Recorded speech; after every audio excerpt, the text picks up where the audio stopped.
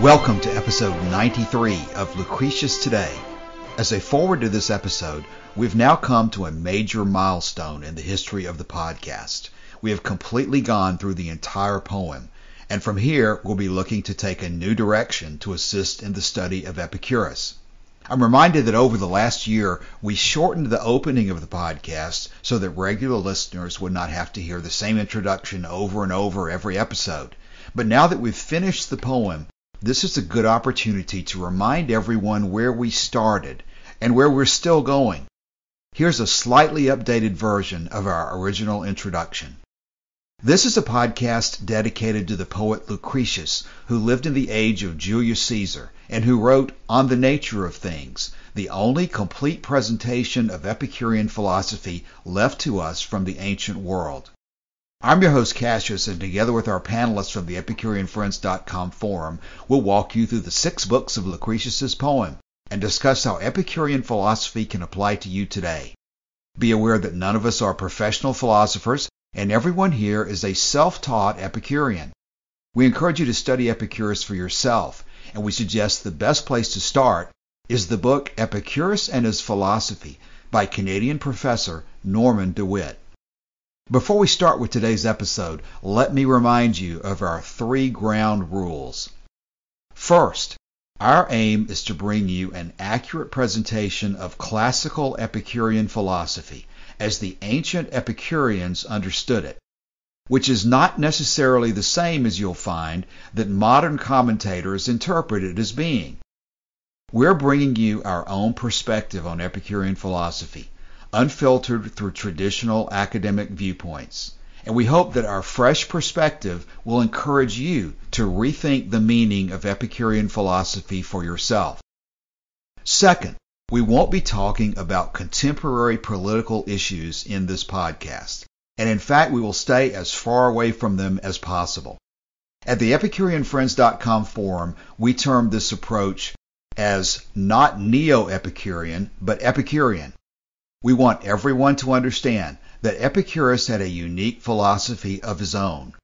Epicurus was not a Stoic, a humanist, a Buddhist, a Taoist, an atheist, or a Marxist, and it is very unfair to Epicurus and to ourselves to try to force Epicurus into one of those modern boxes. Epicurus was unique and in many ways a rebel against the mainstream Greek philosophy that most of us have inherited in one form or another today. Epicurus must be understood on his own terms and not through the lens of any conventional modern morality or political viewpoint. Third, Lucretius's poem is mainly concerned with the many details of the Epicurean view of the nature of the universe. But we'll always try to relate those details of physics to show how they were translated directly into conclusions about the best way to live. Lucretius will show that Epicurus was not obsessed with luxury, as many opponents have always alleged, but neither did he teach minimalism or asceticism, as many modern commentators allege. Epicurus taught that feeling, pleasure, and pain are the guides that nature gave us by which to live. And what that means is that Epicurus taught us that we are not intended to shape our lives based on ideas about supernatural gods, or about idealist abstractions, or about absolute notions of virtue of any kind. More than anything else, Epicurus taught that the universe is not run by supernatural gods or by fate, and that there's no life after death.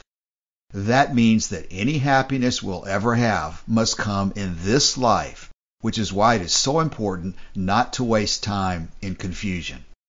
If you find the Epicurean worldview attractive to you, we invite you to join us in the study of Epicurus at EpicureanFriends.com, where you'll find a thread for the discussion of each of our Lucretius Today episodes. Now, let's discuss where we are as we start our 93rd episode of the podcast. We've now completed our first full reading of the poem, so where do we go now? Here's the plan for the way forward.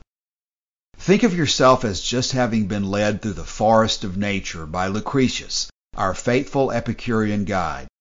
Lucretius has led us through virtually every aspect of Epicurean philosophy, from the nature of pleasure as the guide of life, to the formation and operation of the universe through the combinations of matter and void, to the issue of the inevitability of death and the end of life, to matters of how to determine what is true and how to think about life in the rest of the universe.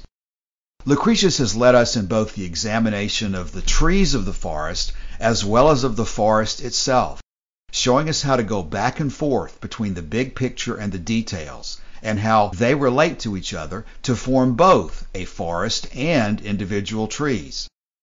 Now that we've finished the poem, we've come to the edge of the forest. Ahead of us in a clearing, we see a number of camps of different philosophers, each with separate banners, but all carrying not only their own books, but also swords and shields, which tell us that there's danger ahead that blocks our path forward. Our previous guide, Lucretius, tells us that it's time for him to step aside. In his place, he introduces us to someone new, Torquatus, the latest leader from an old Roman family of distinguished military background. Torquatus tells us that he too, like Lucretius, is a follower of Epicurus, and that he is now going to lead us forward through dangerous territory. Torquatus tells us that we must be prepared to encounter many philosophers who disagree with Epicurus's conclusions about the proper goal of life. And he tells us that a new method of exploration may be necessary as we encounter these opponents.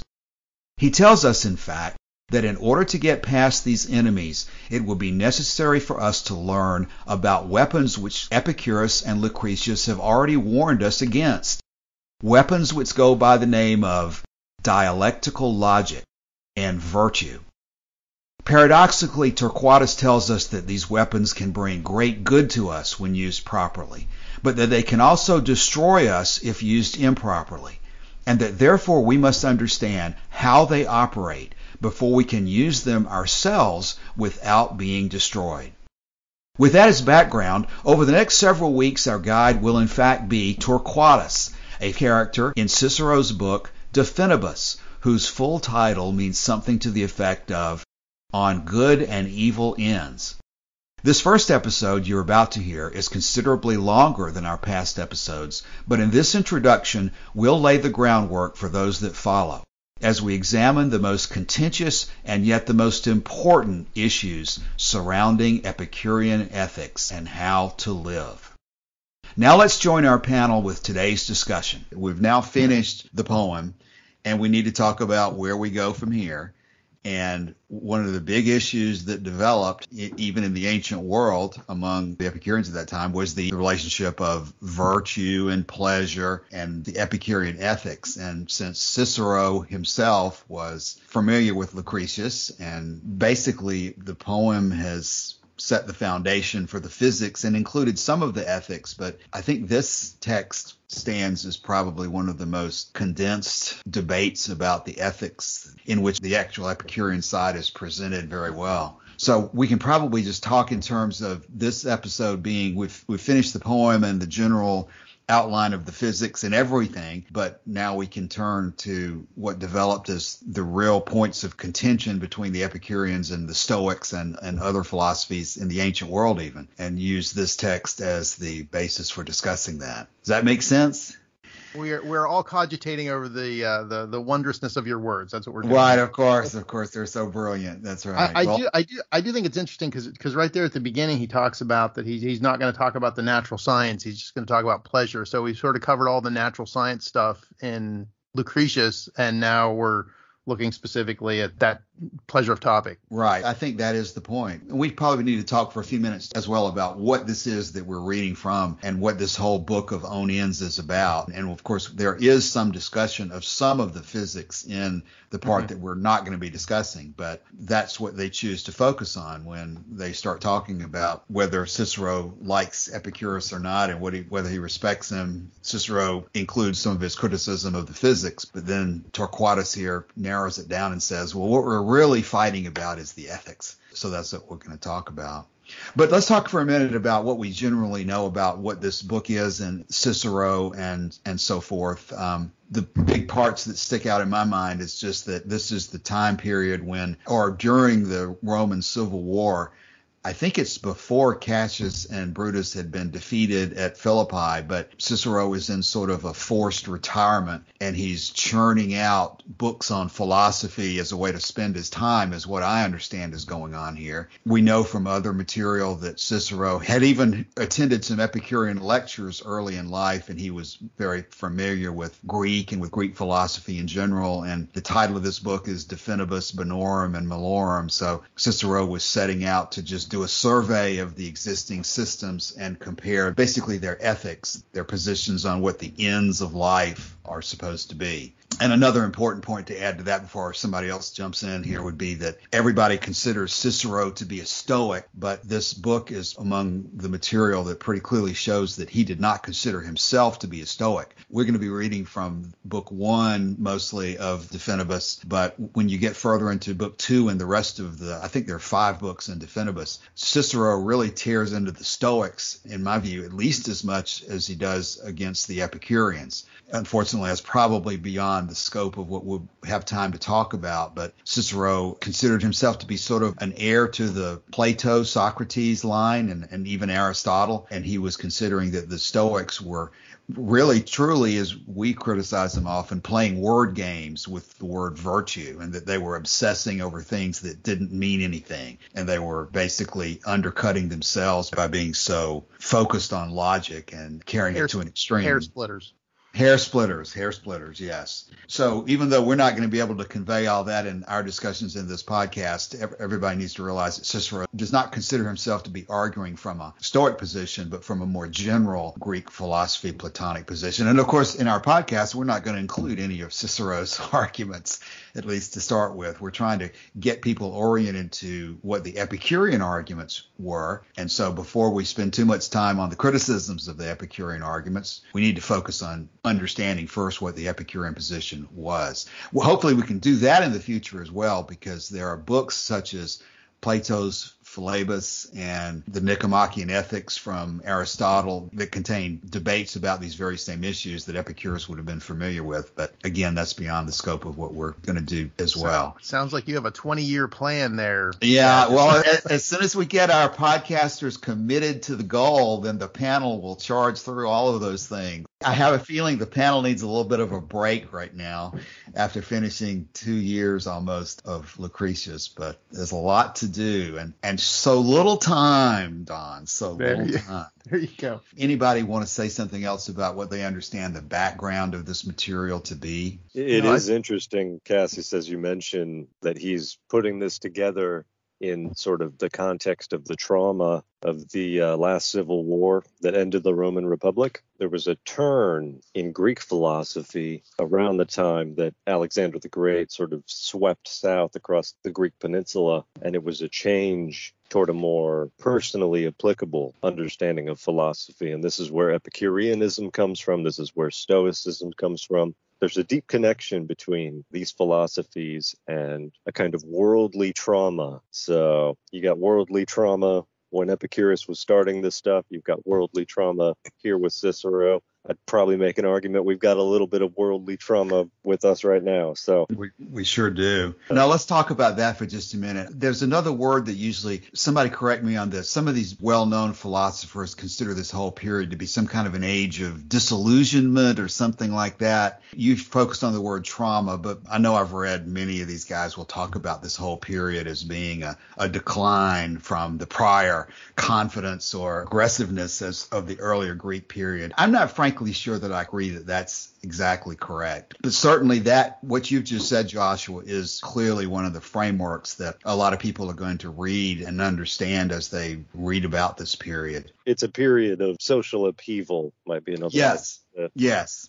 There's no doubt about that. Absolutely. Right now. The Greeks had successfully fought off the Persians, and then they had this distinction between Hellenists and barbarians, and it turns out it was a Macedonian, which from a Greek point of view was a barbarian at the time, who just swept through their society, their civilization, really. And so I would expect there to be some changes. Joshua, you're focusing on the trauma and the upheaval, and I completely agree with that part of it.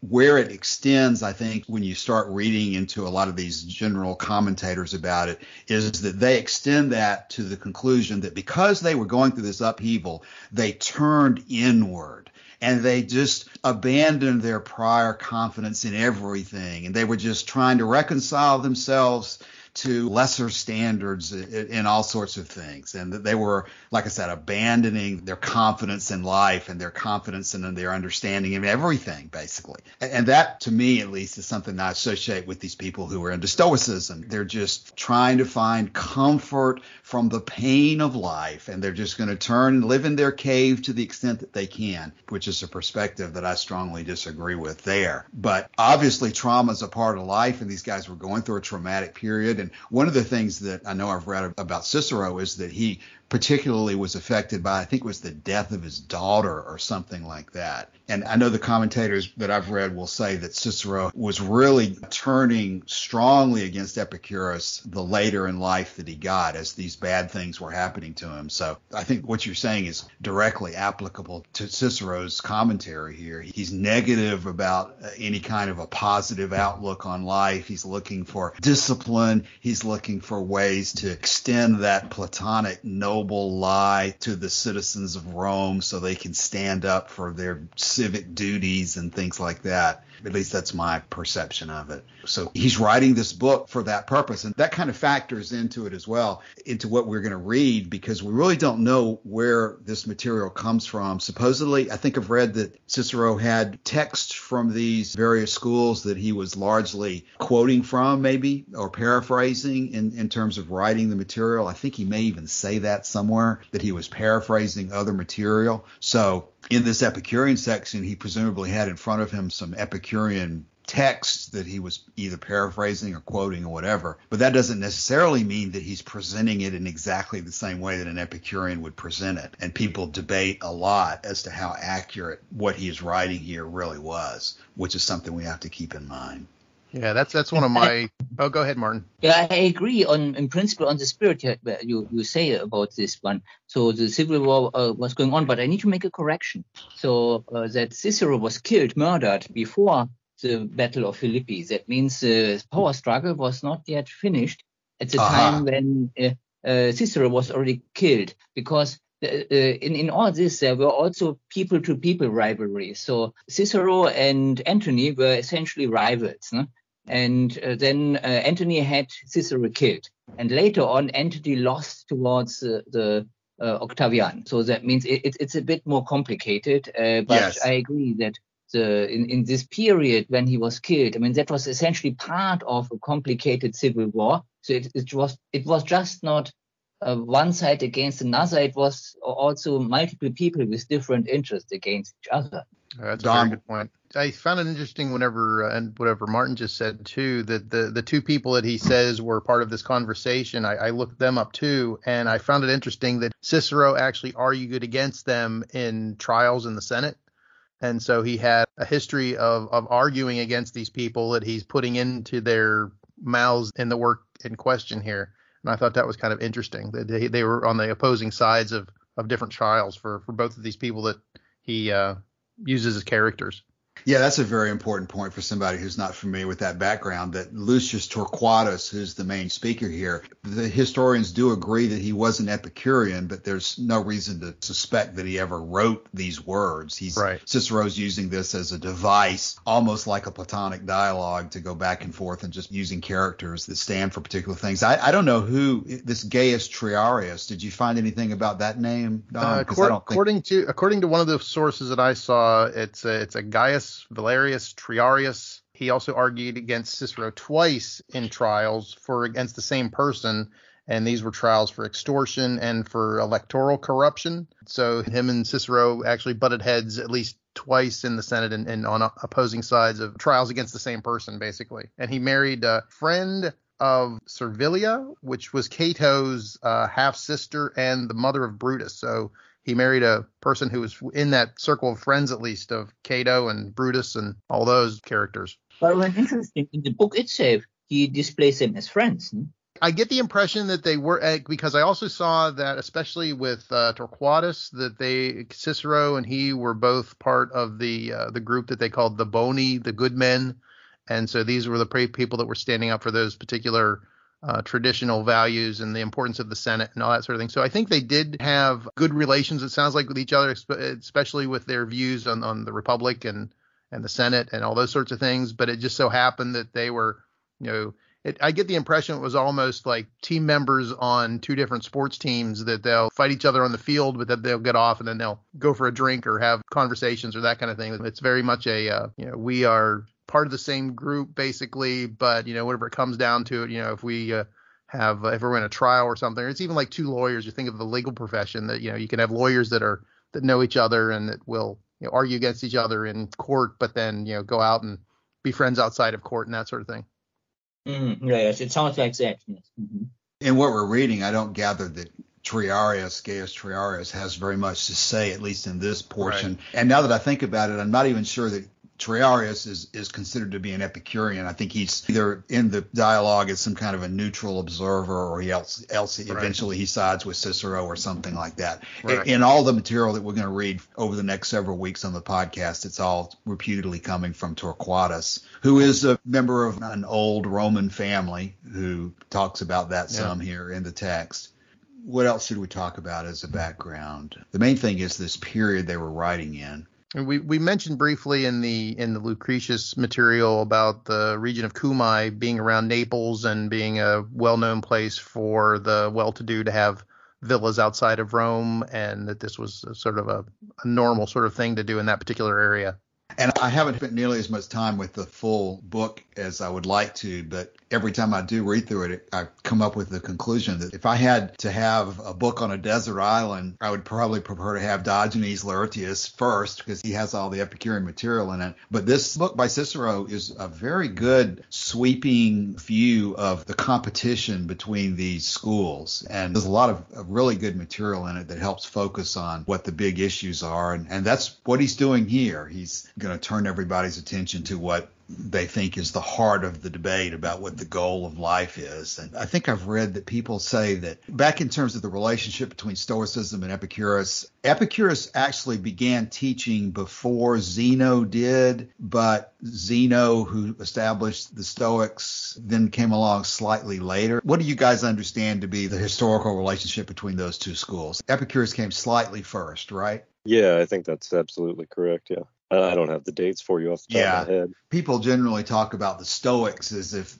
because that's the school that people know about and they hear about modernly, and they don't really even think about what sequence they might have come in. But to some extent, the Stoic focus on virtue, I suppose, could be argued to be something of a reaction to Epicurus focusing on pleasure the way he did. I think the focus on pleasure goes all the way back, to Aristotle and the debate about it, and Philebus, and so that's a big debate that had been raging for decades, if not a century or more. Right. And then the role of logic is apparently a part of this too. I'm not sure we really get into that in this material so much, but at any rate, this will help with the distinction between Epicureans and Stoics to go through this material. Cassius, there is a point that you're fond of making. One of Cicero's dearest friends, of course, was Atticus, who we know had affinity for the Epicurean school. And you've made the point previously that his portrayal of Epicurean philosophy is probably accurate, because if it wasn't accurate, his friends would have come down on him for it. So that's something to keep in mind as well.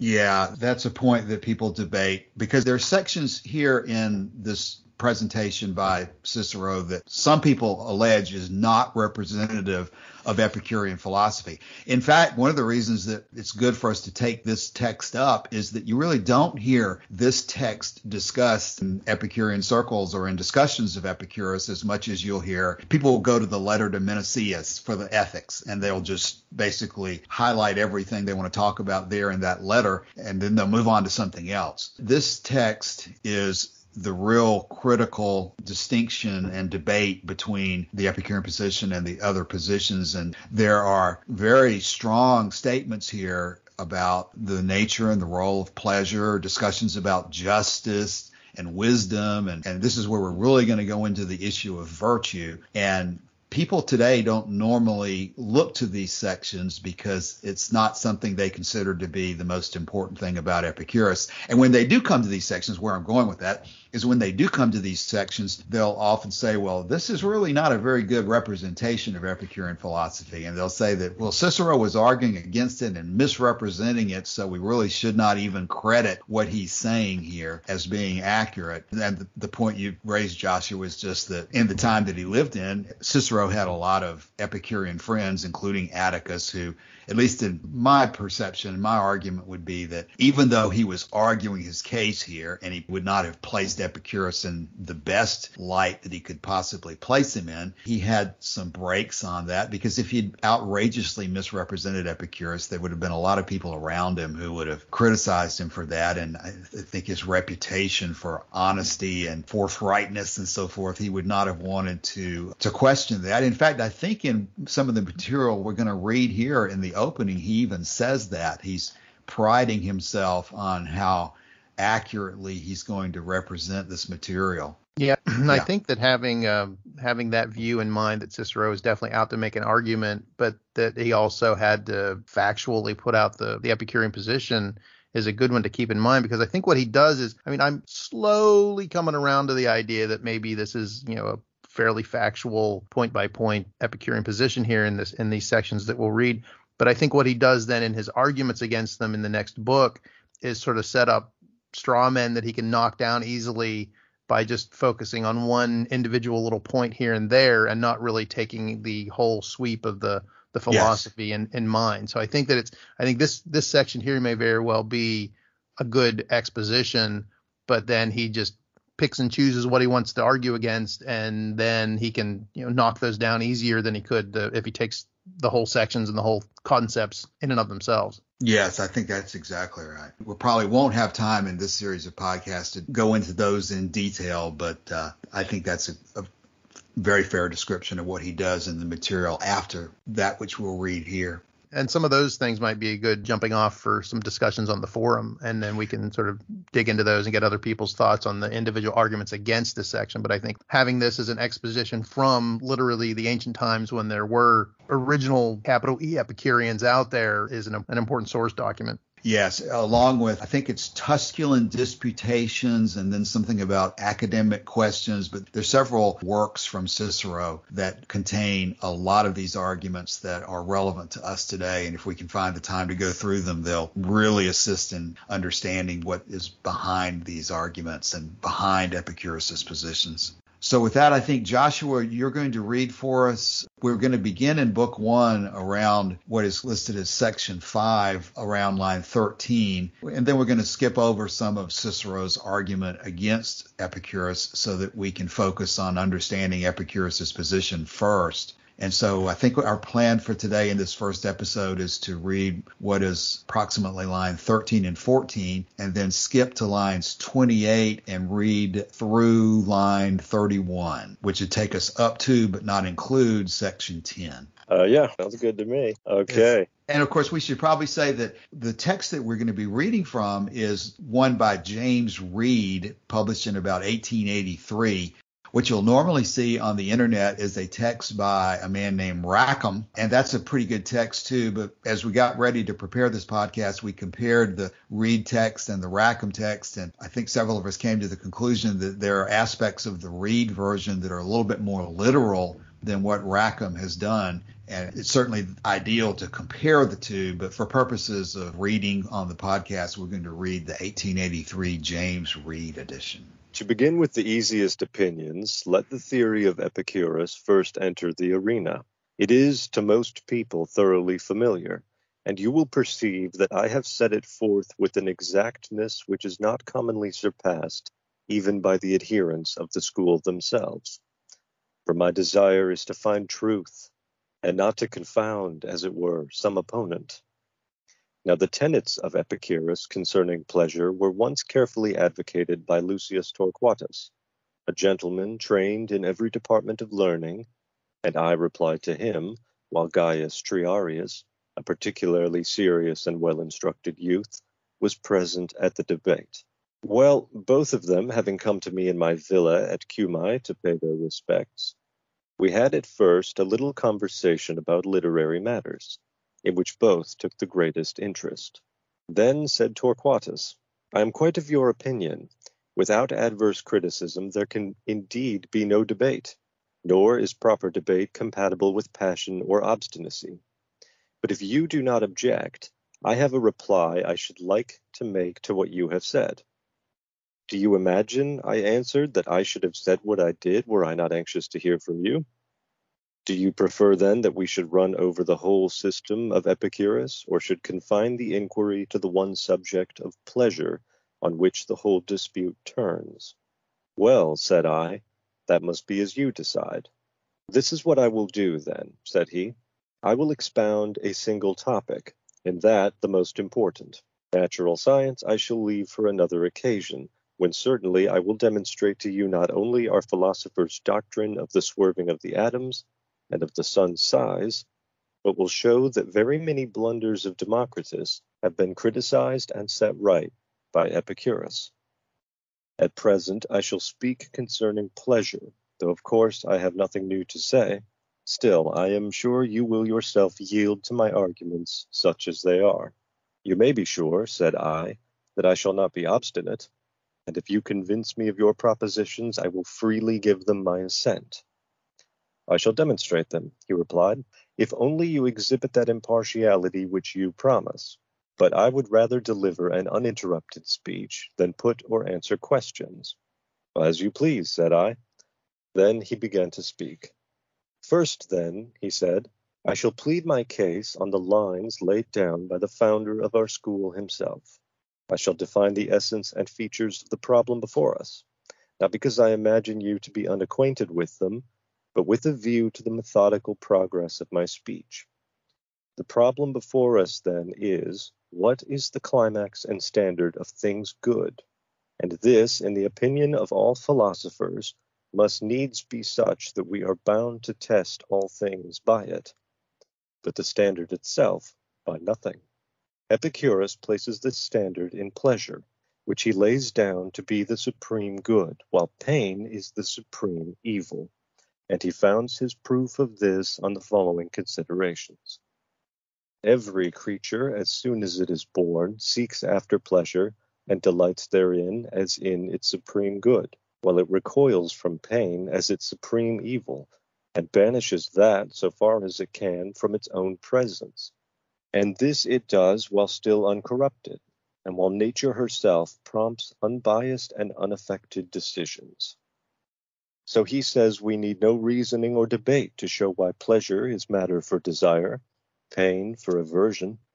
These facts, he thinks, are simply perceived, just as the fact that fire is hot, snow is white, and honey sweet.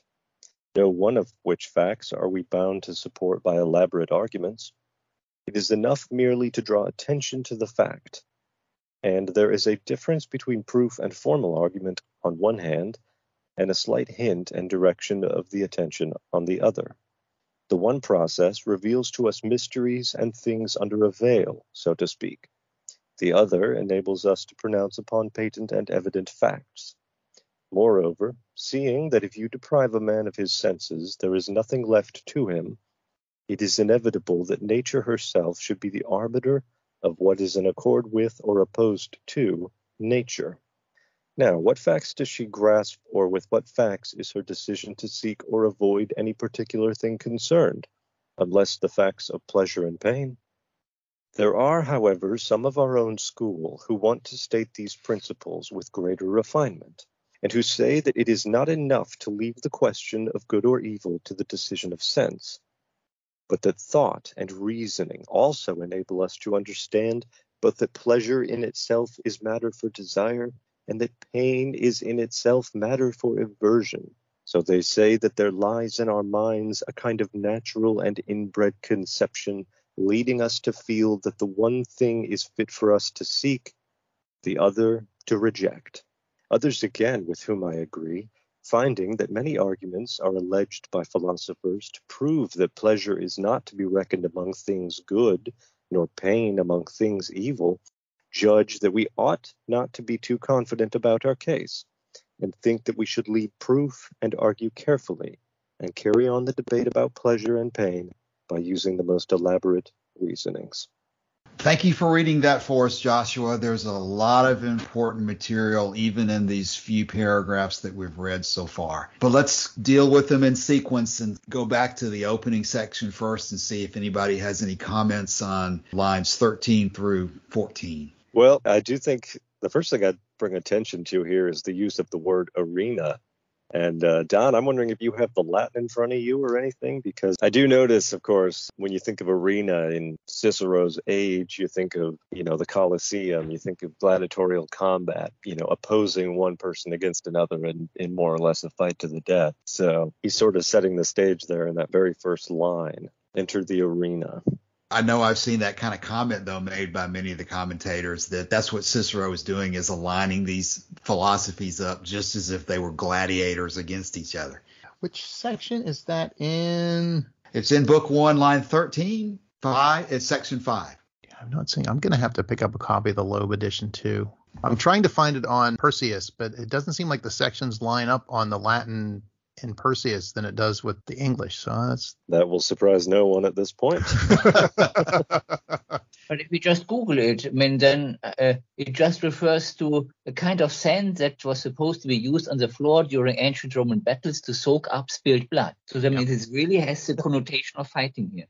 Yeah. A kind of sand, did you say? Okay. So that's a pretty visceral start to the discussion here. Yeah, that's a very good point. Yeah. We almost have to go line by line here, because my eyes immediately caught next by the point that it is to most people thoroughly familiar. And that's another important aspect of this, of how well Epicurean philosophy had permeated Roman society by that point. It was not something that was peripheral like it is today, but it was one of the leading schools, it seems like. And that's another argument for saying that he couldn't just make up Epicurean philosophy whole cloth. So yes. In fact, he complains somewhere, this is not the place, but he said something about Epicurean philosophy had taken Italy by storm or something like that. Yeah. Here's a question we didn't discuss when we were talking about the text as a whole. Maybe we should talk a bit about what we think Cicero's intended audience is here. Good point. Because I don't know a whole lot. I certainly know, Rome had attained a somewhat impressive level of literacy compared to what they were surrounded by, probably. But it seems unlikely to me that the people in the people in the streets were picking up Cicero. But I genuinely don't know the answer to that question. And I guess my question too is, did he even have an audience in mind, or was he just basically doing this to, I think Cassius said, to while away the hours in his villa? Well, doesn't he start out, I'm not sure if it's this book or several books, by just writing them in the sense of letters to his son. I know that the Own Duties that is very famous was a letter to his son, and even this one may start out the same way. I don't have the text in front of me to confirm that. I'm gathering that Atticus and he had some kind of a structured system of scribes and were actually duplicating different writings for purposes of disseminating them among at least the literate Romans. So I wouldn't be surprised that he had in mind that this would eventually get out into wider circulation, and he was attempting to create a literature in Latin. And it really does have the feel of a Platonic dialogue. So he's obviously aspiring to some sort of philosophical tradition that's been around for centuries. And that seems to be part of their debate as well, that these Romans had sort of an inferiority complex with the Greeks, that they were trying to duplicate the Greek philosophies and training in schools and so forth. So there was a little bit of intent to produce the same kind of material that the Greeks had produced. Yeah, exactly.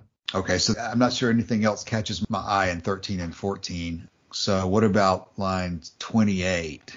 Yeah, that's sort of where the rubber meets the road, I guess. So here's what we're going to talk about, because he's saying that pleasure is the point on which the whole dispute turns. So this whole thing is going to be about pleasure.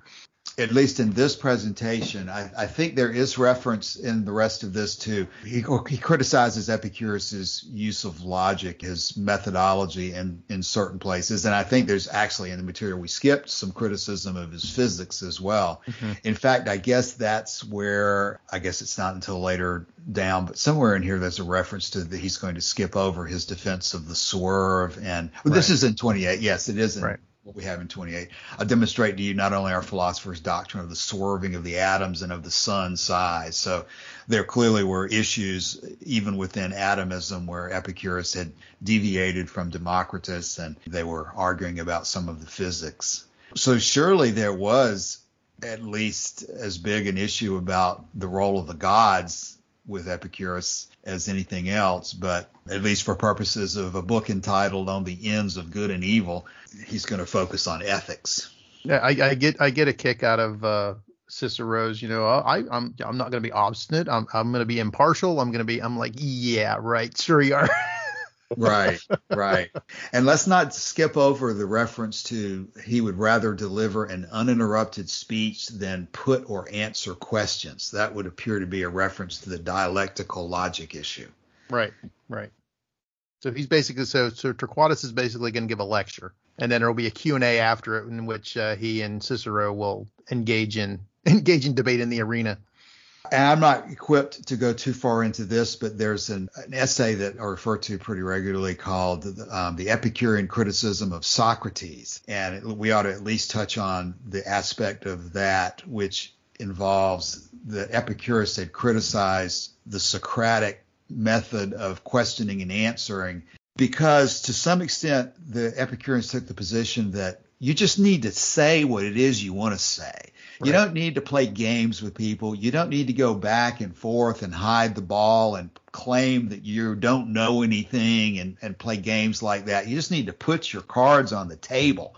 And then once your cards are on the table, you can talk about what you're saying, but don't hide everything behind a bunch of opaque poetry even. Yeah, and don't argue for the sake of arguing. I get the impression that in the Socratic dialogues that so many times Socrates was just arguing for the sake of arguing and just trying to confuse people.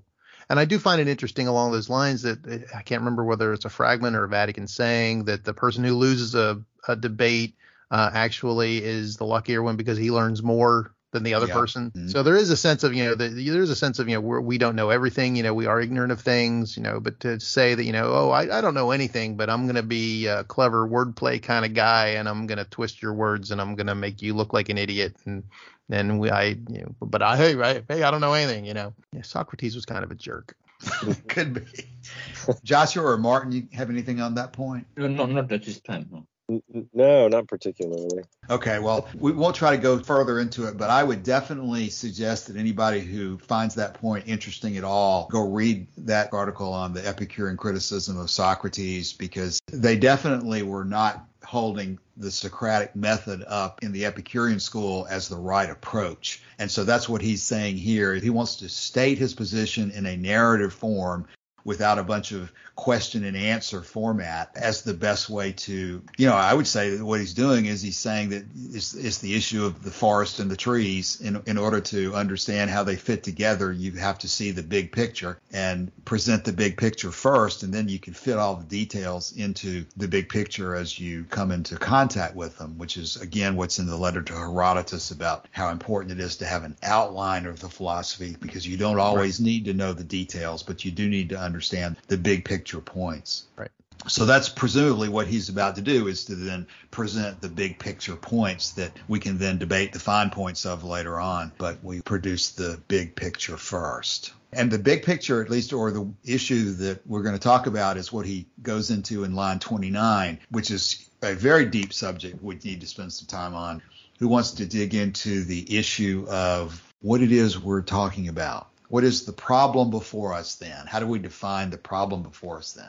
I think he does a good job of laying out the problem right there. So what is the climax and standard of things good? And then he defines it as all philosophers must needs be such that we are bound to test all things by it, but the standard itself by nothing. And Epicurus says that standard is pleasure. Everything is judged on whether it brings pleasure or not. And pleasure itself is self-evident and doesn't need Correct. it doesn't need to be tested by anything else, really. Yeah. What you've just raised there, Joshua, I would call attention to. He hasn't said that the question is, what is the standard of things true? He has said, what is the standard of things good? And so there's a difference, presumably, between what is good and what is true. Now, you'd presume that the good is true, but true is a wider concept even than good. How can we elaborate on that? Good means what's desirable and the things you should pursue, or something like that, right? What is bonorum? Yes, and malorum. Yes, exactly. This might be a good time to talk about the Latin phrase summum bonum. Yes. This is a perennially thorny problem. But, of course, the Greek use of the word telos. Mm-hmm. Telos was the end and pleasure was the end. And then in Latin, it becomes summum bonum, highest good. This issue seems to come up again and again. I'm wondering if anybody has anything to say about it in particular. Well, that's where I get it's the climax and standard of things good. The telos, the end, the goal, the climax, the standard. It's all the same. It's all synonyms for the same thing. It's that which is, the end towards you work. And Epicurus says that highest good, that climax, that standard, that goal, that telos is pleasure. Well, the problem I continually see, and we see this all the time on the EpicureanFriends.com forum, is when you use the phrase highest good, right? You're inviting the presumption that there are other things which are good in themselves besides the highest good. And I think that's exactly the point that I think I've tried to be on that soapbox time and again on the forum too. That highest does not mean the best among different things, virtue and wisdom and all those sorts of things. It doesn't mean that pleasure is the best thing. It means that that's the thing towards which everything points. And so that you are the reason that you exercise virtue is to gain pleasure. The reason that you make wise decisions is to gain pleasure. So everything in the end points towards pleasure. And I think the use of the word highest really is almost I mean, Epicurus uses that word, melistos, I believe is the word in Greek.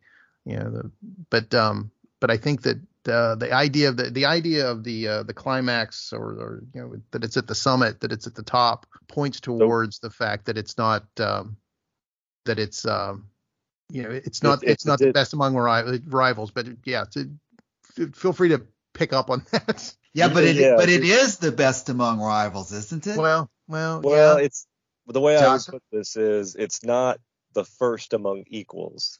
Right. There you go.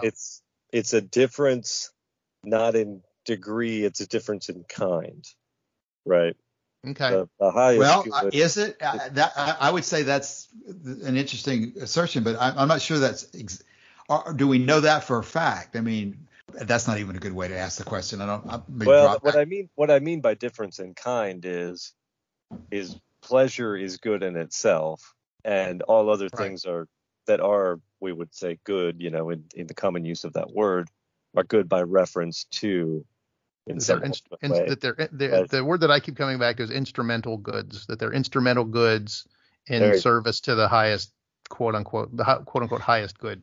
Well, one of the questions I hear you guys talking about is the question of, is there more than one good?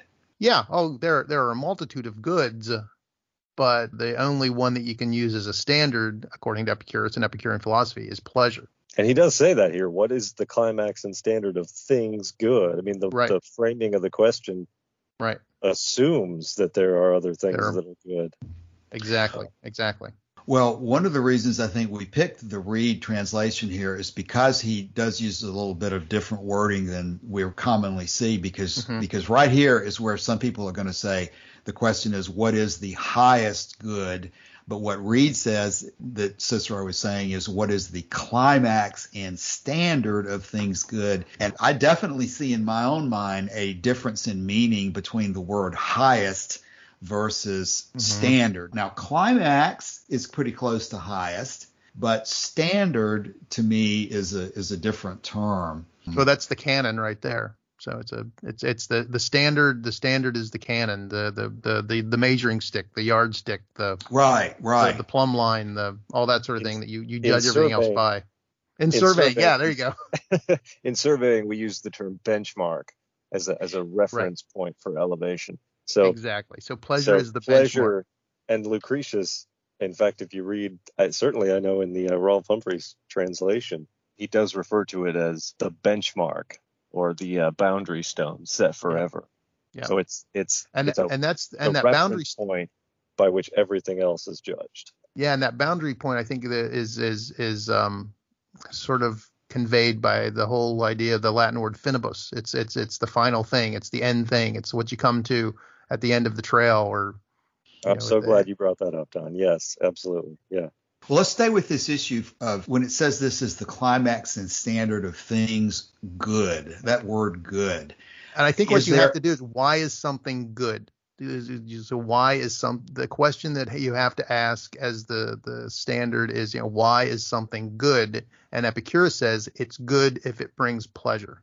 And Don, the question, why is something good, applies to all goods except for the highest good, which is pleasure. Exactly. It doesn't make sense to ask why pleasure is good. Pleasure is just self-evidently good. Yep. And it gets into that too farther down as well, because Epicurus says that exact thing. He says pleasure is good. Of course pleasure is good because it feels good, because you know when you feel pleasure, that all I have to do is point to it, and it's like are you feeling pleasure now? And you say yeah. It's like well, there you go. That's basically, it seems to me, Epicurus's position. Whereas it almost seems to me in the later sections here that we just read, or that I should say that Joshua just read, that the later Epicureans almost got bullied into trying to use logic and rhetoric and fancy arguments as to why pleasure was good. And the original founder of the school was like, you don't need to do that. It's self-evident whenever you feel pleasure, you're feeling pleasure. Okay, there's so much here. Before you the last thing you said there, Don, takes us down towards the end of this presentation for today. But I still want to say, before we get to that part of it, with this issue of what good means, and now even in this text here, in line 29, it says Epicurus places this standard in pleasure, which he lays down to be the supreme good. Now, when we use that phrasing, the supreme good, does that mean there is more than one good? Oh, yeah. It means there's more than one good, but okay. The pleasure what are other goods besides pleasure? Oh, I think that Epicurus lays it out whenever he talks about you cannot live pleasurably without living wisely and honorably and justly. So justice, honor, and wisdom are all goods, but they are instrumental goods to the supreme good, which is pleasure. It's basically pleasure's the king, and every other good serves the king. Joshua, do you agree that wisdom is a good? Well, Don does bring up the use of the word instrumental good. Yes, he's qualifying it. Yeah, exactly. But here's my issue, and I so thoroughly prefer the word telos, because that summum bonum, and I know it's a Lucretian phrase. I know it's certainly in here. It's such a snake's nest of problems. And good. Yeah. Snakes in the arena. Yeah. Yeah. And with telos, it just couldn't, it's something just, it's like the air just clears it, when you start using the word telos instead of summum bonum, it just doesn't invite the same kind of problems. Right. What's a better English word than for telos? End or goal? Yeah. Goal. Martin, do you agree that wisdom is a good? Yes. Mm-hmm. Any way to elaborate? Do you need to use the word instrumental good to qualify what type of good it is? I mean, some people would argue that a good is something that we want in and of itself. Don, do you disagree with the word good? There's the rub. I mean, I think that's what the whole argument or discussion or whatever you want to call it, combat in the arena, is that you have people who feel that virtue in and of itself, like the Stoics, is a good in and of itself. You have people like Aristotle who feel that, the wisdom or, philosophy is a good in and of itself, that's what you should direct your life towards. And what Epicurus is saying is that there is the pleasure is the good towards which your life should be directed. So I think there are any number of good things, let's say good things, but Epicurus's position is that all those other good things are good because they bring pleasure, and that's why pleasure is the standard. You judge every other good thing by whether it brings pleasure or not, and if it doesn't bring pleasure, then you, in his words, spit on it. So you do not restrict, Don, then the use of the word good to something that is desirable in and of itself. I think that by your definition there, I think only pleasure is good in and of itself. The other things are good because they bring what is good in and of itself, which is pleasure. Joshua, do you agree with that? I'm not suggesting you should or should not. This is a hugely complicated question, so let's. Cassius, do you agree with that? I believe. Let me go ahead and preliminarily state what I think as of the time we're recording this, which may change by the time we end the podcast. Yeah, what's your statement always that I reserve the right to revise? Extend and revise. Yes. I think what we're wrestling with here is this sort of definitional issue. And I'm not so sure myself that Epicurus would himself have agreed with this paragraph 9 or line 29. And I think Epicurus says exactly this in his extant writings. And I'll be happy to dig them up, but I think he says exactly this thing. Well, what I'm referring to there when I said I'm not sure Epicurus would agree with it is I'm not sure he would agree with this formulation that what we should be doing is do you have a cite for the opinion of all philosophers must needs be that such we are bound to test all things by it, but the standard itself by nothing. I guess what I'm trying to say or articulate is that there's a huge definitional issue here to me about what good means.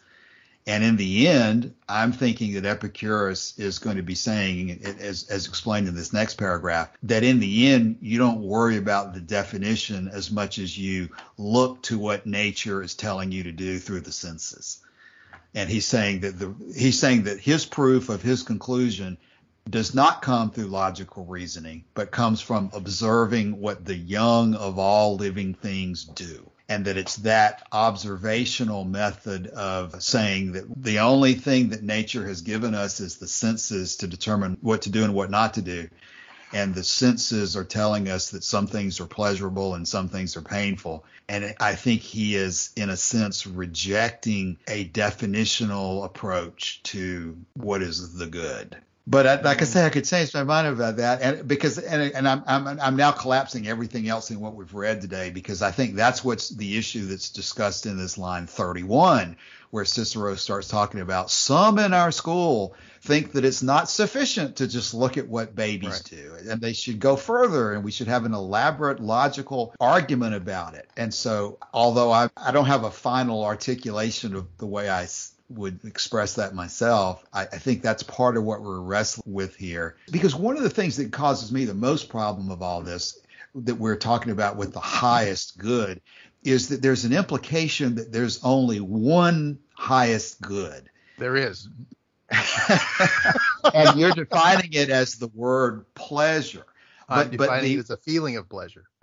You're defining it as the feeling of pleasure, but the feeling of pleasure, does not it express itself to us in many different ways? You can find pleasure in any number of things, but it's still pleasure. I mean, that's the point. I think that the relationship between the feeling and the word is what I'm trying to scrutinize here.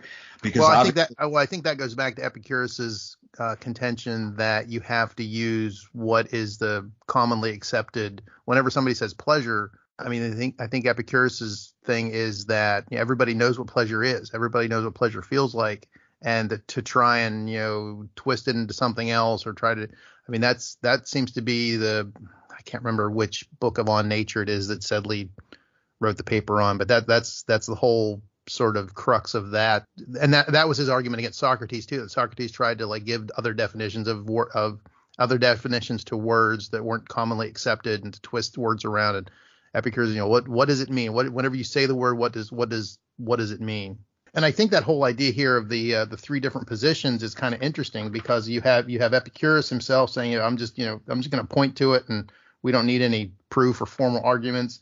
Then you have the second ones that are wanting to a little bit more, logical arguments, and they need to have more disputation or whatever it is with that one. And then the final, I find it interesting that Torquatus, the character of Torquatus, then is saying that, well, I agree with the third position. Yes. So I think that there are three, very different approaches to how you define pleasure or the goal or the standard or whatever you want to say. And that there are, like I said, my feeling is that the later Epicureans seem to have been almost bullied into trying to come up with a more, logical, flowery, rhetorical argument for their position, whereas Epicurus was like, I'm just going to point to the kids and the animals, and they go towards pleasure and they avoid pain, and that's what nature is telling us is the highest good. Before we maybe go into that paragraph, which is 31, we really haven't spent time focusing on line 30, which is the statement of Epicurus's position. Mm-hmm. So let's talk about line 30 before we go into the dispute that Cicero starts talking about, because we've been referring to it, but Epicurus specifically says, according to this, that he finds his proof of this on the following considerations. Every creature, as soon as it is born, seeks after pleasure and delights therein as in its supreme good, while it recoils from pain as supreme evil. And this it does while it is still uncorrupted, and while nature herself prompts unbiased and unaffected decisions. So he says no reasoning or debate to show why pleasure is a matter for desire and pain for aversion. Right. And that these facts are simply perceived, just like fire is hot, snow is white, and honey sweet. Okay, so he's affirmatively saying that you just simply point to it and observe it. It's enough merely to draw attention to the fact. But then what's this part that follows that, Don and Joshua and Martin? He then says there's a difference between proof and formal argument on the one hand and direction of attention on the other.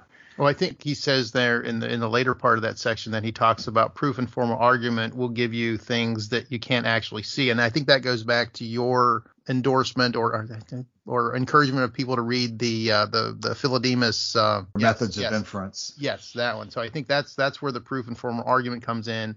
And then the slight hint or direction is what he's talking about with pleasure and pointing towards animals and babies. So there are some things that you can just say, it's self-evident, like pleasure is good, whereas the swerve of the atoms and that sort of thing need the proof and formal argument through those methods of inference. I have a tangential line of questioning here I'd like to pitch to Martin and just see where it goes. Martin, you are no doubt familiar with Bertrand Russell and his Principia Mathematica, I think it was called. Again, what was it about Russell? Bertrand Russell and his Principia Mathematica, in which the project of that work was to sort of scrap mathematics and start again from the foundation, proving everything as you go along. So he starts this off, and this is totally beyond my understanding, but he starts it off by trying to formally prove that 1 + 1 = 2. I'm not familiar with that of him, but I know that this type of project existed, and I hope I'm not mixing up these Russells. So there was one Russell who exposed a problem with original set theory, and that really caused a problem with the mathematical logic, and only by redefining what sets actually are, so how to narrow down what a set can be, they could save set theory, because with this set theory there was a very elegant way of building mathematics from the start with logic. And that one has been carried out, I think not so much by Russell himself, but there was a group of French mathematicians which gave themselves one code name, and under this one they worked it out in every detail. And pretty much along that program, mathematics has been taught at universities for decades already. Yeah, you do have that right. He was involved in set theory as well.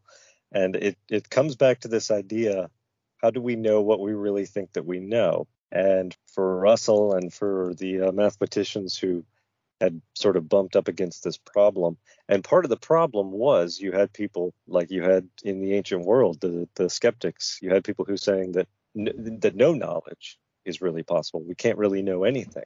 And so he began by proving what had hitherto been accepted based on, if you want to know that 1 + 1 is 2, I've got, 2 cups of coffee sitting next to me in the car, one from yesterday, one from today. I got one, together you have 2. That's enough for me. It wasn't enough for Bertrand Russell and the advanced mathematicians who were trying to reestablish first things. I think that bears upon this question. It does. Yeah. Yeah, no, really. The thing is, the consequence of building mathematics like this, that it was completely removed from reality. Right. So mathematics stands its own, independent of reality. And it's rather by chance, from this viewpoint, that mathematics provides excellent tools to describe reality, but there is no fundamental reason why this should be the case. So this is just an empirical thing that mathematics works in reality. No? But the way mathematics is now built, it's completely a construct of the mind, and in itself, it doesn't bear with reality. Joshua, Joshua, what I hear you saying, for example, when you talk about the coffee situation, you have 1 cup of coffee and you have another cup of coffee. Do you really have 2? What does 2 mean? Does 2 exist in reality, or is 2 just a word that in our minds we've decided to assign to what we observe as there being 2 cups of coffee? Is that part of where you're going? How does it? You have one thing and you have another thing, but how do you establish in a pure, perfect mathematical way that together these things make 2 things? Yeah. Well, what is 2? I mean, just because you say that we have 2 of these things in front of us, it's not like there's nature sitting out there somewhere that says, yes, you're right, Joshua, there are 2 here. Or God is not out there saying, yes, you're right, Joshua. You've reached that stage of understanding where you understand what reason is, and you've connected to this flow of natural law out there that you have identified and discovered the concept of 2 exists. Way to go, Joshua. I mean, there's no God or nature doing that. And to some extent, I'm not even sure that when I try to work myself up, does 2 really exist?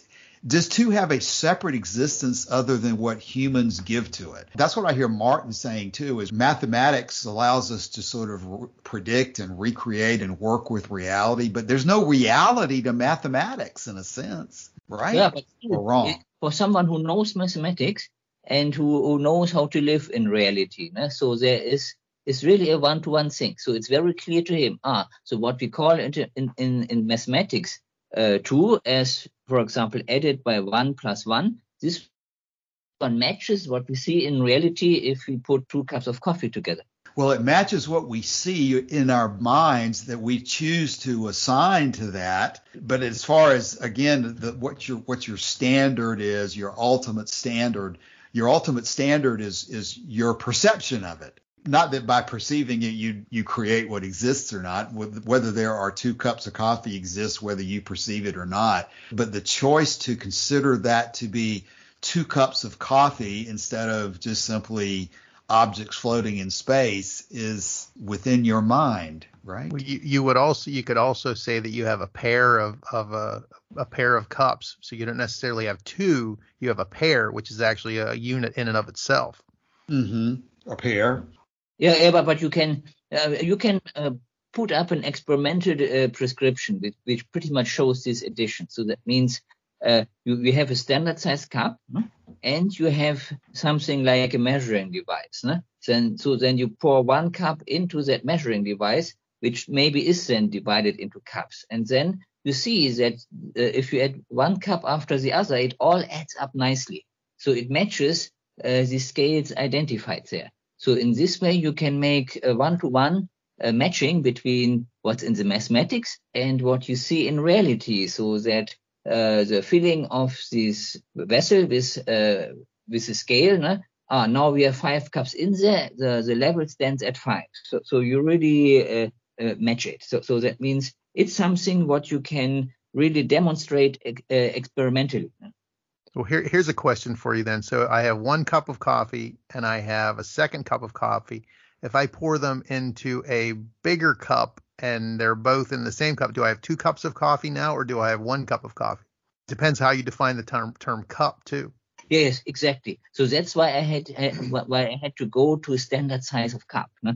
So where if you take another cup and pour it into that one, it will flow over. So that means that method won't work. So that means then you need to call it differently. So instead of pouring it from 1 cup into the other, you have this measuring device, and then you pour 1 cup in there and another cup. Then you have there are now 2 cups of coffee in that measuring vessel, no? And you can then also play around with. Oh, now I don't fill my cup completely, and I do this with all the same way. And then you pour them into this measurement vessel, and then you can count from there and see from there what fraction of 1 cup you filled it up to before. So you can really again expand on this one, how the mathematicians expand from these natural numbers to fractional numbers, and you can see how this works in reality as well. So the cup is the standard. Yes. Okay, we're going to have to start thinking in terms of a standard. We're going to have to start thinking about a standard length of our podcast, and we're going to have to figure out a way to extricate ourselves from the deep dilemma that we are currently in, because this issue we're now discussing is so Go ahead. I don't have a dilemma. Well, you in particular have a dilemma, Don, because I was thinking of you exactly when you said that, because I'm going to relate this to, again, we've got to find a way one of these days to go through the Philebus book as well, because I sense that we are in the middle of this very preliminary step of the Platonic dialogue of Philebus, because I think what we're talking about here is this issue of the one and the many, which I find so difficult to wrestle with and even to understand. But I believe that that's what we're going to find when we finally get to that early in Philebus, Plato brings up this very issue, and he starts talking about how seductive and how amazing it is that once people realize that there is a question about the relationship between the one and the many, that they just begin to just explode in philosophy, because they wrestle with this problem and it mesmerizes them, because you're talking about cups and coffee and the table in front of you and how do we, what is the reality of these different things that we are separating out in our mind as individual, as many, and yet are they all just simply one? And when we in our minds distinguish 1 cup from 2 cups or 3 cups, is there any universal standard that justifies us in doing that? Or is it simply that's a functioning of our mind struggling to come to terms with reality? And I don't have the answer to that. Interesting. But I think, go ahead. To try to draw us out of this little nest of weeds we're in here. And Martin almost stated this exactly before. This is a quote from Albert Einstein. He says, "Insofar as the propositions of mathematics refer to reality, they are uncertain. Insofar as they are certain, they do not apply to reality." Oh, that's a great quote.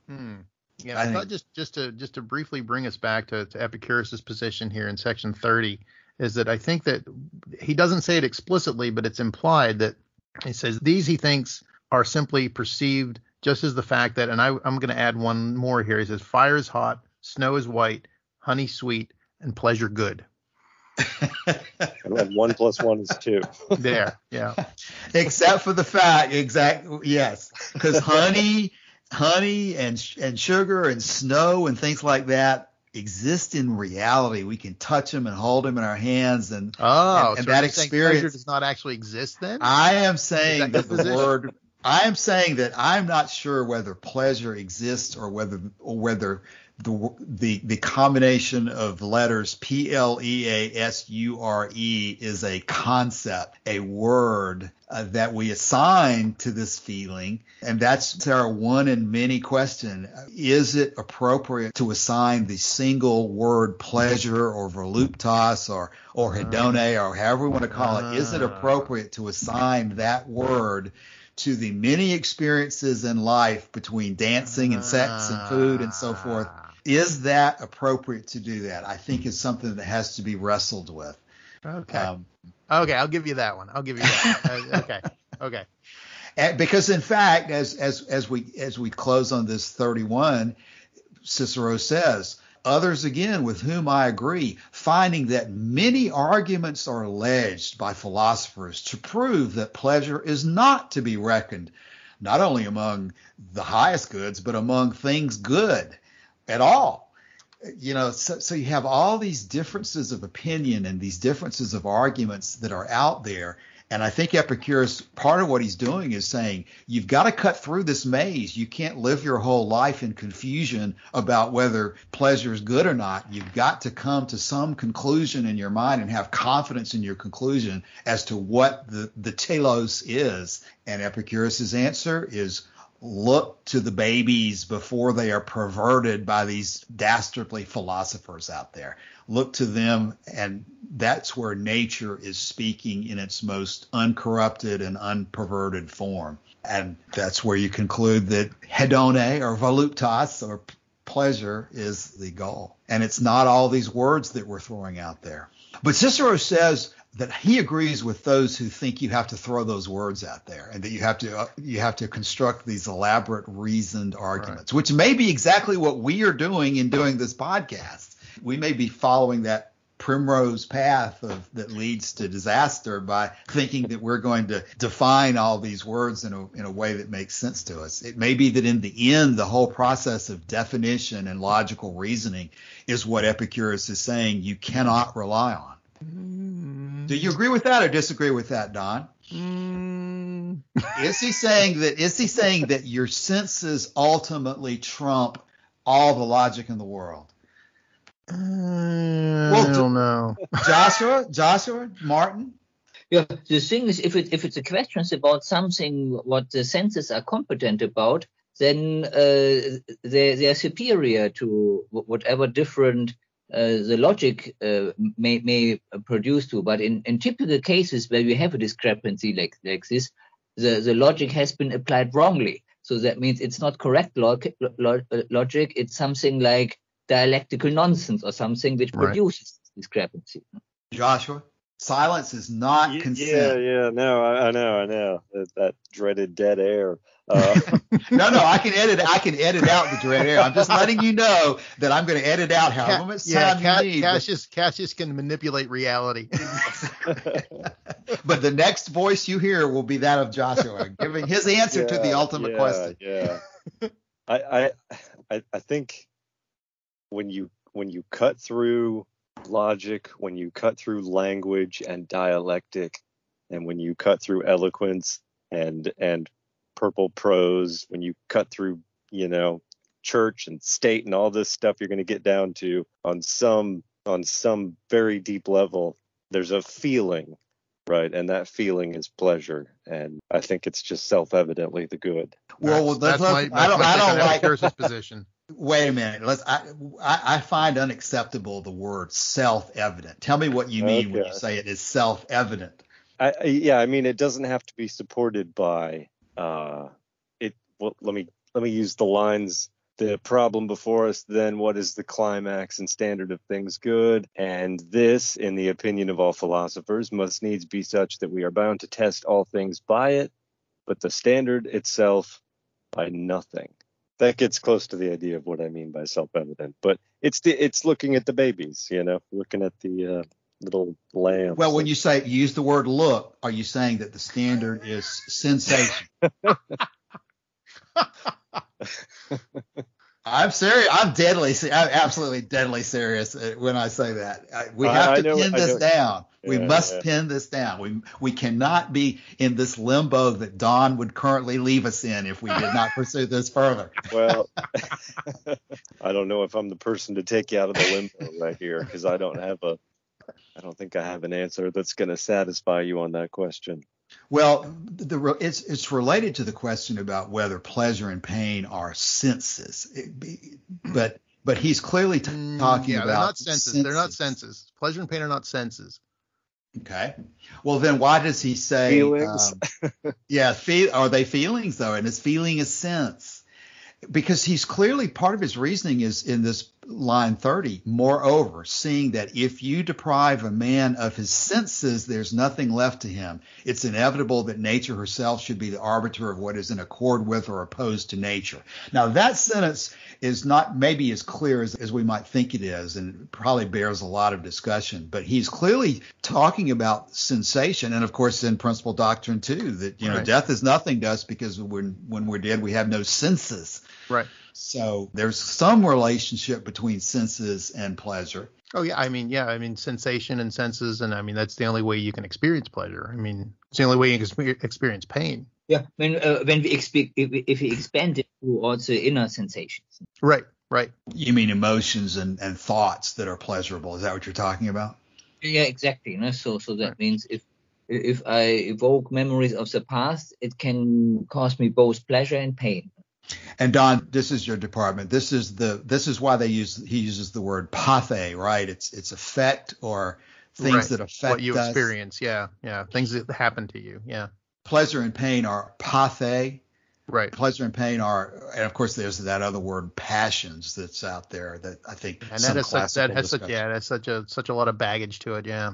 Okay, well, we need to come to a conclusion for today. We'll and by conclusion, you mean in the widest possible sense. Exactly, because we're not deciding anything. And in fact, I think that's why we're attacking this text, and that's why what we'll be doing throughout the rest of this text is because we'll turn to the individual examples of things that people say are good, right. And we're going to be discussing, and of course the word is virtue there, but we're going to be discussing, well, are they good in themselves, or are they good because they lead to pleasure? So we'll have plenty of opportunity to come back to this question, but at least today we have introduced the topic, and we'll be waiting for Don's further elaboration next week as well, but the issue it needs no elaboration. It's self-evident. Exactly right.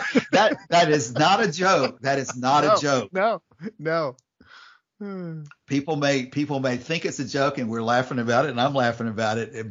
But ultimately, I do think that's where it comes back to. And of course, you've got the other position that Cicero is advocating, that in addition to observing it, you can also bolster your conclusion using logic. And I'm not rejecting that as a valid position, because I think that's what we do see Epicurus doing. I mean, he's out there writing all these books with all these logical arguments that support his conclusions. So Epicurus is not an enemy of reason, and he's not an enemy of explaining things. Right.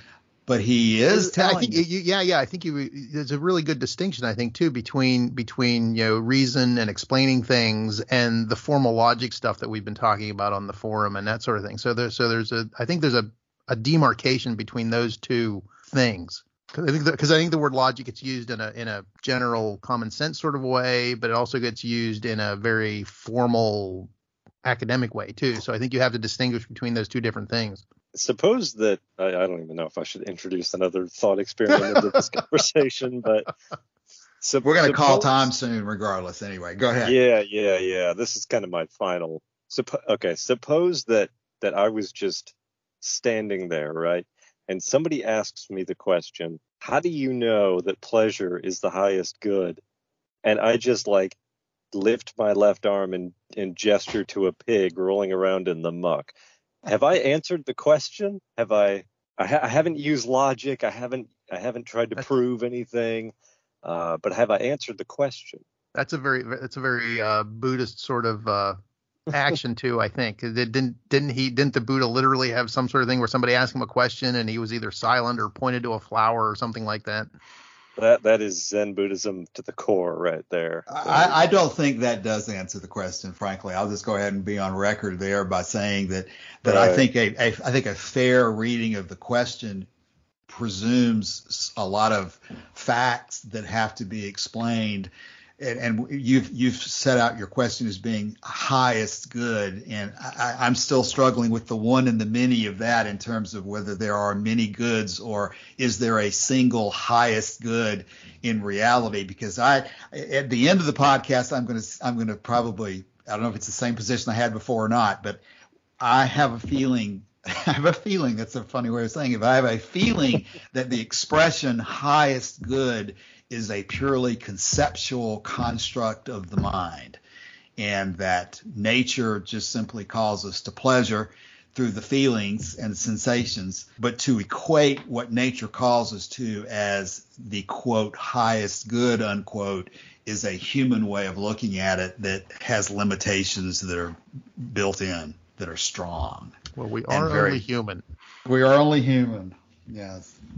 All right, well, this is a good time to call time for today. Any concluding thoughts on today, Martin? No, I'm fine. You're fine. You should not be fine. You should be struggling with these core issues and just anxious to get back to it next week. I'm sure you are. So I know I am. But okay, Joshua? Well, I'll just say this. As I go through my week in anticipation of next Sunday, the question I'll be trying to sit with is, how do we avoid the traps of language when language is the medium by which we're discussing the traps? Right. Which is, I think, the main problem. But those are my closing thoughts. Don? I would agree with Joshua. I'm going to try and go back and reread Sedley's translation of On Nature, Book 26, I believe it is, and see what Epicurus has to say about language. So that would be interesting. But you've definitely given me food for thought, but I'm not sure if I've changed my position yet. But I am certainly open to the debate. I think this is going to be a fun time in the arena. Exactly. And I'm not sure that nobody's trying to win the debate. We're all trying to struggle towards the truth and figure out what the truth is, and even whether we can define it or whether we just simply have to point to those kittens and puppies and say, I'm going to do what they're doing. And when Cicero comes back to us and says that that's the life of a cow, we're going to say moo. And we're going to say we're not going to be intimidated by the idea that logic in the end can trump the way nature leads us. Yeah, and that's my take on those last two arguments about the later Epicureans. I think that they were intimidated by the other schools and felt they had to come up with something more. So, and that's where I'll close. That's why we're doing this. I think that's exactly right, Don. I think that's the decline and fall of the Epicurean school, is that these later Epicureans essentially abandoned the field to the Stoics. They decided that you've got to have these elaborate logical arguments to defend yourself. They gave up their confidence in the original core positions of Epicurus, and was certainly given large assists by Christianity and Judaism and the different religions that didn't like it. But in the end, they lost their confidence in themselves by falling away from this basic position. There you go. Good place to end. Good place to end. Okay, thanks again. We'll do it again next week. And so talk with you then. All right. Bye-bye. All right, Thanks. bye.